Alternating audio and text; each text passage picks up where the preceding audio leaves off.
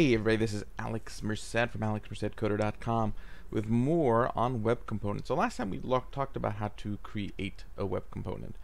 There's still a couple more features that we should talk about when it comes to creating a web component. One is like things like lifecycle functions, meaning things that happen when the component renders versus when it disconnects.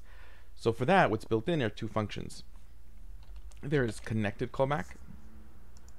So the way it would work is you would just do connectedCallback, and you would just define this function in the class, and then what this would do is anything that's in here runs on the start of the component mounting. So every time you create the component, it will run this.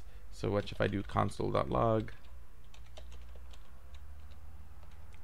looky, I am running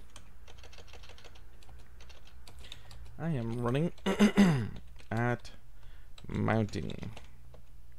Okay, so this is generally what you probably do, like your API calls and stuff. And then there's disconnected callback.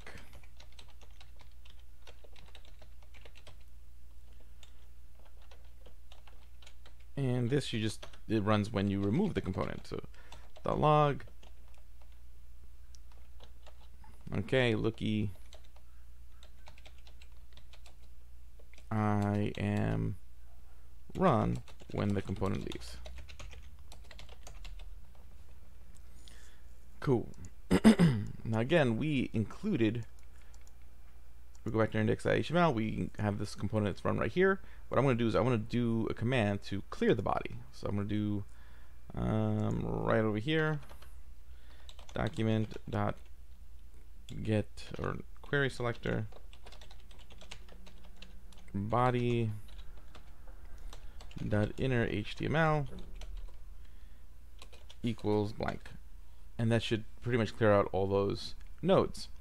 So what's going to happen is that it's going to look like a blank screen, but at first you'll see two console logs, one from when the component was originally mounted, but then it was immediately removed. So then we'll see this console log here.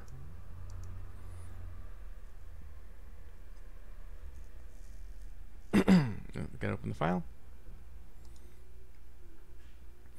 As you can tell by my voice, I just woke up.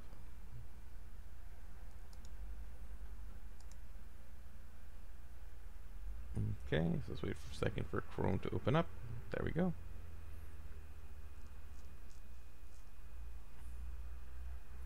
Okay, let's open up the inspector so you can see those console logs.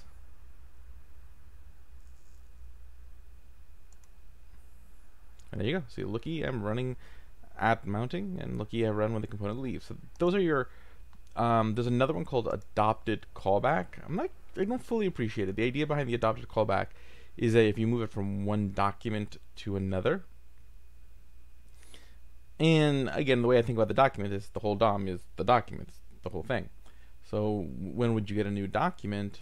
It's an interesting thought, but I've never had a need for that one. Then there's another one called changed attribute callback, which what you can do is you can name attributes of the, so I could sit there and actually label something like user hello, and then name that as an observed attribute. So there's a function called like observe attribute that you put in the constructor that'll observe the attribute, and then when you do that attribute, whenever that attribute changes, it automatically triggers this attribute changed callback. I've never found a use for that. I usually just create my own manual set state function, and if I really wanted something to happen when the attributes change, I would create a similar set state like function for that as well. So how would you do that? Well, if you want a component that's going to like change on update, then you can't have a static template like this. So this is not going to work for us. So in that case, what we need to do is create like a what would we refer to in React as a render function. I used to refer to it as a builder function in my early component type things. So how would that work? Essentially what you want to do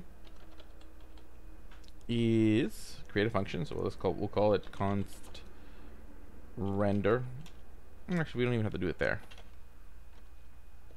We can actually just do it in the actual class. So render Okay, and then you can pass in any data you want to have available to you.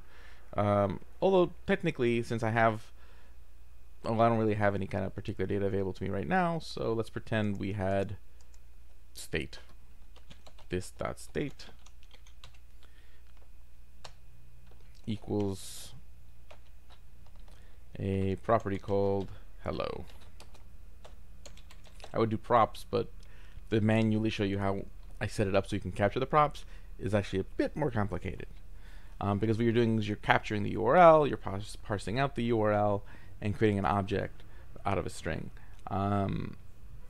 Honestly, at that point, just download one of my libraries, use the capture props function. It works really well. Cool, so let's see here. Inner HTML, well, let's get rid of this. Render. And basically what you do is that the render function will just return a template string. So we'll say h1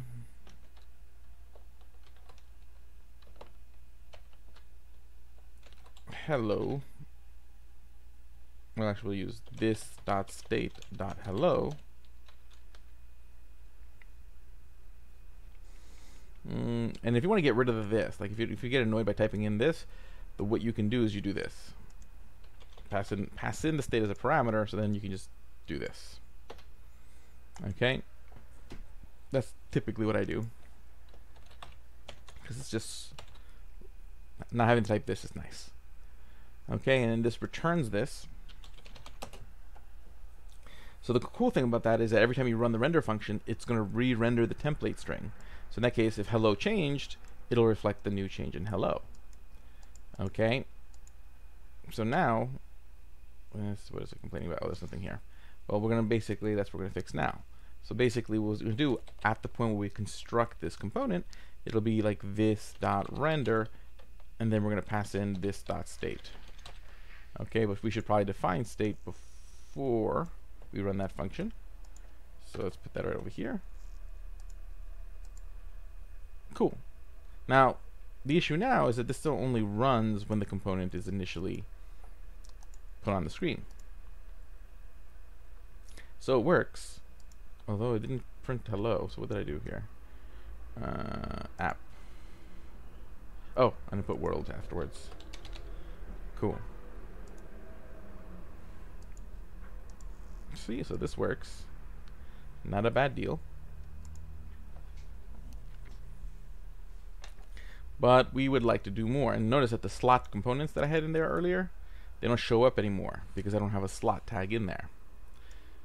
So again, just differences between when you do different things. So now, how can we make this like a set state function? Let's get back to my here. Okay, what we'll do is we'll create a function called set state, and set state gets passed in the new state. And usually I'd first have it capture props, so that way it always gets, if the props have changed, that's reflected as well. But since we don't have capture props available to us right now, because I didn't bring in any libraries, and you can find capture props in pretty much all my web component libraries. I originally created it in Merced UI, but I use it in all of them because it's a great function. And the cool thing about it is you can use it to grab the props of other components, so you can do more complicated cool things with it. Cool. Set state. So let's see here. We set state. So we pass in the new state, and then we just run render again. So render. So first we have to change the state. So this dot state equals new state. So that way the state has changed. And then we run this dot render with this dot state again. Okay, or you could have just ran the render function. If I had used this here, then I wouldn't have to write this dot state. But again, writing it once here, then I don't have to write it in my render function going forward, which I like. Okay, cool. So now the component has state. Ta-da! And let's try that out. So let's see here. Let's make a button.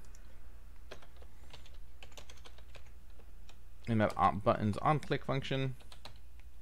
It's going to be document dot query selector.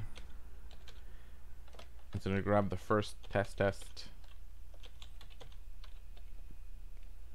And then we're going to set state.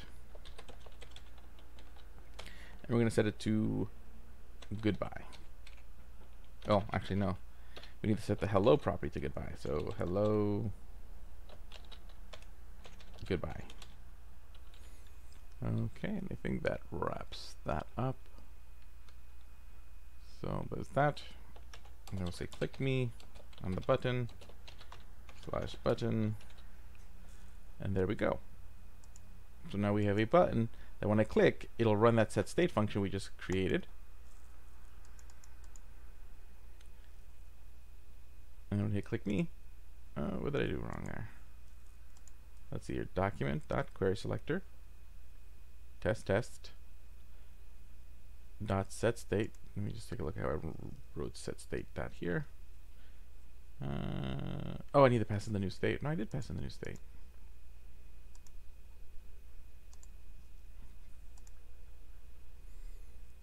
Okay, so what I'm going to do, I don't think the function's running. So the way I test that out is I'm going to put a little console log here. YOLO. If I see the YOLO, then I know the function's running, which means there's a problem with the way I wrote the function. If I don't see the console log, then there's something with my, I'm doing something wrong with invoking the function. So, okay, so the function is running. So let's examine how this is working. So this dot state and this dot render gets this dot state gets passed into here.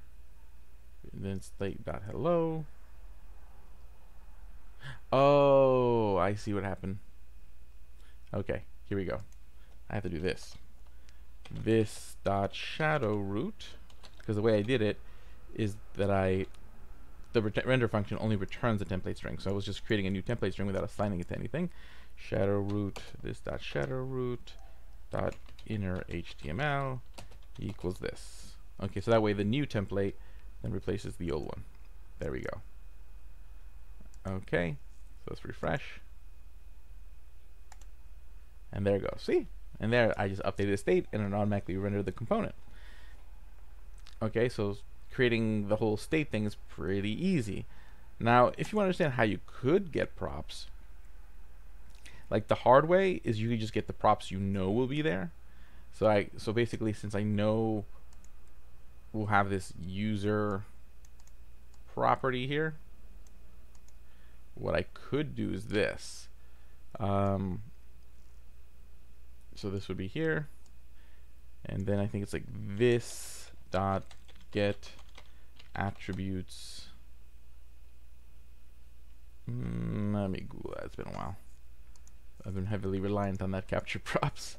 Let's see here. This dot, what does it say? Get attributes DOM. Get attribute. Yep. Method is to get the value. I just want to make sure that I need to put in the attribute's name as an argument. Just want to make sure. Yep, that's what I thought. Okay. So yeah, you would do get attribute, and then you would put in user, and then that would work. Okay. The only thing is that you'd only be able to use the attributes you anticipate, and you always have to be doing this get attributes thing. The great thing about the way I did it is that you could have keys that you don't know are going to be there because it's always going to be in the object, but you can create dynamic logic that plays on dynamic keys in different ways. But again, it's a little bit more complicated to program. So again, if you want to do that, I would just use basic element, which is a class that I created in my libraries. It's less than 1 KB. It already has capture props and state built in, so you can just kind of work on building your logic from there instead of having to worry about that logic. But again, you could do this. So that should grab the user property. So that first one has a user property. So it should say hello world. So when I go over here and I refresh, see the other ones say null because that attribute's null, which is another thing you have to watch out for when you're using the attributes, because it will come back null if it's not assigned. So how would you fix that? You could do this. I could be like, if that returns null, if that returns something, then use it. If not, use state.hello. Okay.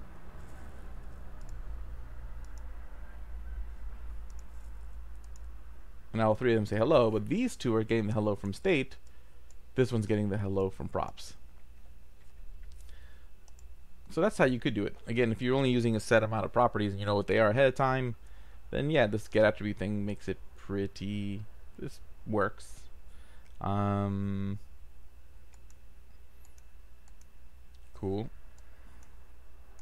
And there's like there's a way to get all the attributes. What it does, it returns you a string, so then you have to parse the string.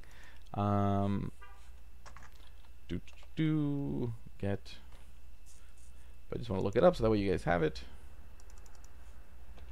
Get element attributes.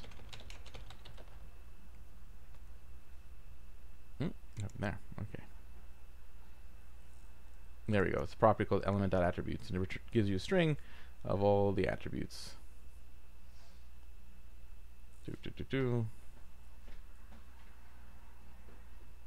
And then they start getting into how you can use it, but let's just console log that.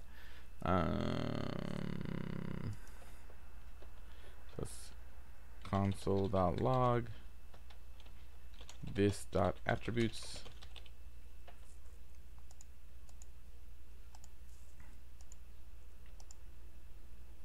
Okay, and that's right over here. Okay. Oh, okay. So yeah, so it wasn't as complicated as I remember. So this does return you an object, but notice this is not a normal object. Okay, so you can't really work with this in the way you'd be used to. So what I do in my capture props function is I take this, I use a spread operator, and that way you have it as a standard object. Yeah. Because technically the way it works, so right now, if I go to user, see, it gives me all this information. I don't need all this information. So it gives you like the key, the values. What I did is I just go in this, I map over this, and then create an object by taking the name and the value, making that key and value, using object.entries to then generate the object, or from entries. So if you wanted to manually do it, that's how you would do it. But why when I've already done it for you? Okay, but that's pretty much the rest. Again, that's how you create dynamic templates that change as the data changes. That's how you create a function that would change the data at the same time as re-render the function. And you can create, you know, if you want to, you can create a change props function that allows you to change your props and add and subtract attributes and re-renders the function. You could just do whatever you want. And you can pass in more than just state. You could pass in all sorts of stuff. And these are the lifecycle functions: connected callback and disconnected callback. And hopefully that gave you a little bit more juice with working with web components. Thank you very much. My name is Alex Merced from alexmercedcoder.com. Have a great day and enjoy.